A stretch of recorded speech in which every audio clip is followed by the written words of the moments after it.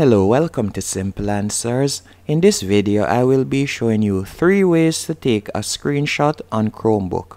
The first option that I would recommend you use is by pressing on the Shift key and the Alt key at the same time, and also the Windows key right here, which is this icon right here. And you're going to press down on all 3 at once.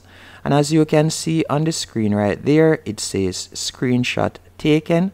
That's the first option that I would recommend you use. And then the other option that I would recommend you do is by going down to the bottom right hand corner, and you're going to tap right where you see the battery icon, and from there you're going to see the option screen capture.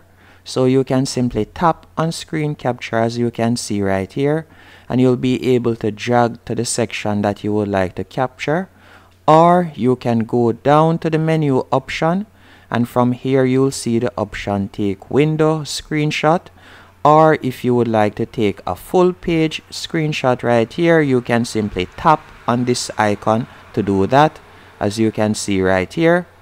And the other option, which is the third option that you can do if you don't want to use either of the 2 previous options, is once you're in Chrome, you're going to go over to the top right hand corner right above your profile pic, and you're going to tap on the 3 dots.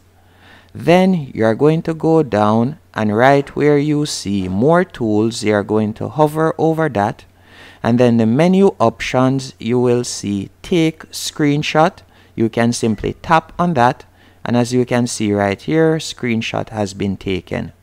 Hope you found this video helpful and informative on how to take a screenshot on Chromebook.